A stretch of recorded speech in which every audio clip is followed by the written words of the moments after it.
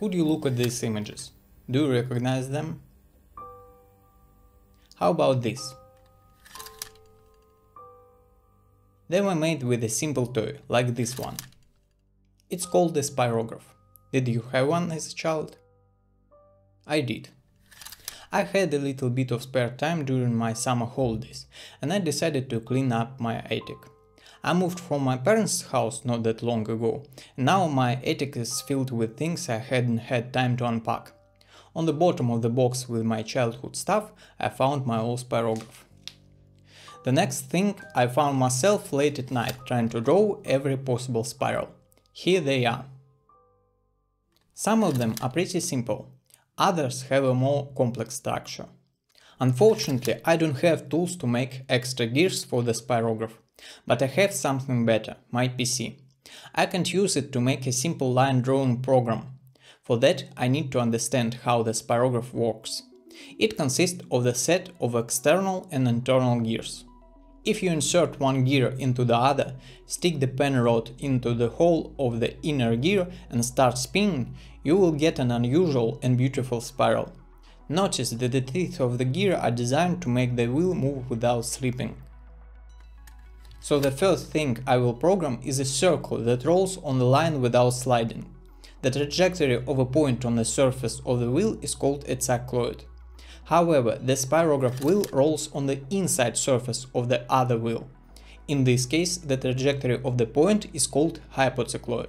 Hypocycloids look like stars. This is what the Spirograph would draw if its hole were located at the very edge of the wheel. However, the holes in the wheel are at different distances from the center. So I will move the drawing point closer to the center, and we will get a hypotrachoid. This is what the Spirograph draws. Furthermore, the final image depends on the radius of the outer and inner wheel.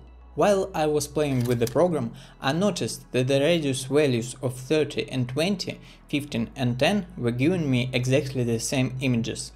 This means that the shape of the spirals depends on the ratio of the radius of the outer and inner wheel. This relation determines the shape of the hypotrachoid. Let's call it the letter K. Let's take a look at how exactly the image changes when this coefficient is changed. If the number k is an integer, the image resembles a star with the corresponding number of rays. If the number is rational, meaning it can be represented as a fraction m divided by n, then the image looks like a flower, and the numerator of the fraction determines the number of petals of this flower. If the number k is irrational, meaning that it cannot be represented as a fraction, then the curve is not closed and has infinite rays. For example, this is what a flower with a coefficient equal to a square root of 2 looks like. Beautiful, isn't it? Besides changing the k parameter, I can also change the position of the drawing point. But unlike the toy, the program allows me to do impossible things. For example, I can place the drawing point outside the wheel and get pictures that cannot be drawn with the Spirograph. Once you start doing impossible things, it's hard to stop. Why not position the wheel itself outside as well? The curves that the point draws on the surface of the outer wheel are called epicycloids, and at some distance from the center, epitrachoids. Among these epitrachoids there are pretty famous spirals. If both circles are the same, the epitrachoid is called Pascal's snail, not after triangle pressure Pascal, but after his father. I'm not the only one who thinks these images looks like flowers. Back in the early 18th century, Guido Grandi, the Florentine monk, found a whole family of such curves. Guido was a bit of a romantic guy. For their resemblance to flowers, he called these spirals roses, and he named similar spirals on a sphere Clelia in honor of the Italian mathematician Clelia Borromeo. And if a monk in the 18th century could describe these curves with only pen and paper, indeed I can find something more interesting. We have already drifted quite far from the possibilities of the Spirograph. Let's go even further.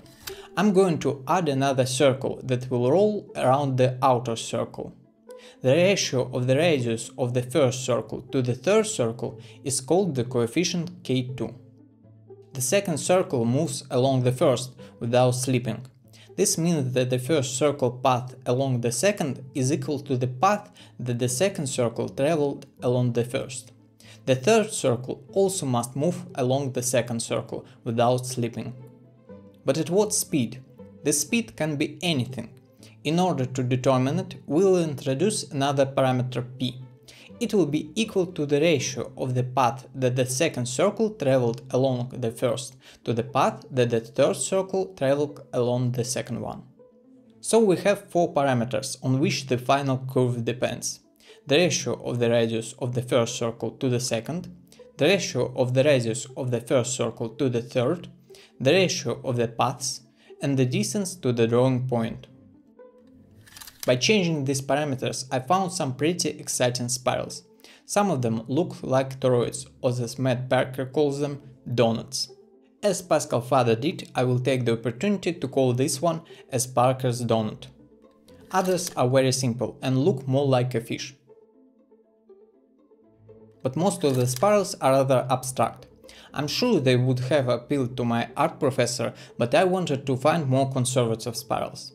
I decided to try to change the spiral parameters in real time and draw the spirals instantly. That way I could observe how changing each parameter affected the final image. Unfortunately, the direct simulation of the movement of circles is too difficult a task for the processor. After all, the program tries to draw the entire spiral in a fraction of a second. Oddly enough, mathematics is the perfect tool for solving problems you've created for yourself. If I find an equation that describes the spirals, the program will draw them much faster. The processor won't have to waste time doing unnecessary calculations, for example, the positions of the circles. I'm only interested in a final image. You can describe a circle using a parametric equation. Take a point on a circle. Its x-coordinate is equal to the radius of the circle multiplied by the cosine of the angle. Its y-coordinate is equal to the radius multiplied by the sine of the angle. If we take all angles from 0 to 360 degrees, we will get all circle points. Such an equation is called parametric equation. That is, the x and y coordinates of the points are described through a parameter, the alpha angle. Now place on this circle the second one of the radius r2. The center of the new circle will rotate on a circle of radius r plus r2. When rotating, the center of the second circle will rotate by the angle alpha and the circle itself by the angle beta. The small circle rolls on the big one without sliding, so the arcs of the circles from the starting point to the end point will be the same. The arcs of each circle can be expressed in the terms of the angles at which they rotate and their radii. From this equation we can express the beta angle through the alpha angle. During rotation, the drawing point is rotated by the angle alpha plus beta and is removed from the center of the second circle by the distance h. To get its coordinate, we must add to our parametric equation the distance to the drawing point. All that remains is to express the angle of beta through the angle of alpha. This is how the parametric equation of the epitrochoid is derived. The equation of the epi-epitrochoid can be derived similarly. I will not describe this process because I don't want to take away from the pleasure of doing it yourself. As it turned out, these spirals are a complicated version of the rose curves of Guido Grandi. Parameters k and p determine the shape of the spirals. Parameter k2 performs its shading, and the h parameter determines the thickness of the lines. All the variety of choices left me stumped. I played with the parameters and compared the spirals. Each next one seemed to be more beautiful than the one before. Now that I have an infinite set of curves, how can I stop at one?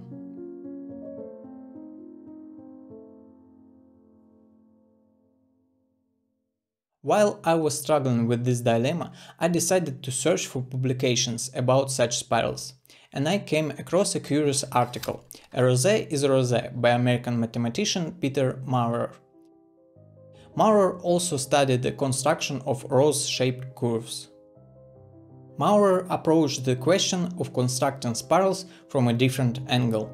He used a polar coordinate system and connected the points on the tetrahedron according to a particular algorithm, but look how similar his results are. In his conclusion, Peter warns the reader. Because they are static, the drawings presented in this article cannot do justice to the Rose program. These words were a revelation to me. One single spiral cannot do justice to all of its beauty. However, by moving the sliders and adjusting the parameters of the spiral, I saw something amazing in the way the spirals changed. A static picture came to life, like a flower growing in fast motion. And 20 years later, my childhood drawings from the old box came to life on my computer screen. There are undoubtedly many other interesting questions that could be asked. Are there coefficients that describe the shape of the spiral more clearly? What is the equation of the spirals in a polar coordinate system? How will the spirals change with the introduction of the fourth circle? And the fifth? How does all this relate to the Fourier series? I would like to find more answers and many more exciting spirals, but this project took a little longer than I expected and my summer holidays were over. And the attic remained a mess. Perhaps you have time. Try to find the answers and you will experience a delightful feeling.